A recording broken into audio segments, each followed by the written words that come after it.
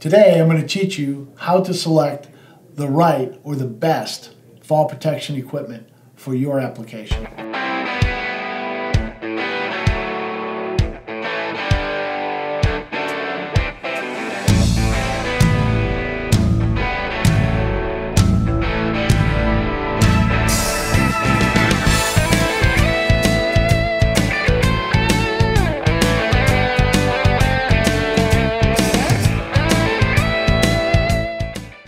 I'm Kevin Muldoon, Product Manager for Lifeline Systems and Fall Protection for the MAZZELLA companies. Today I'm going to help you select the best fall protection equipment for your application.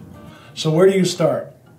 The best thing to do is look at your JSA and look at the height assessment form that you may have completed. If you haven't, please complete that. After completing one of those, you will have a great understanding of the hazards associated with the work that you are performing on the job site. And quite frankly, that will determine if you use any fall protection at all.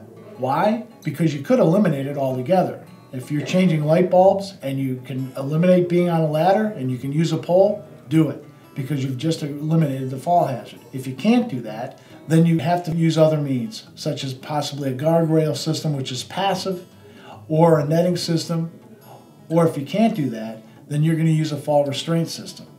And a fall restraint system keeps you from actually being at the hazard, so you won't be.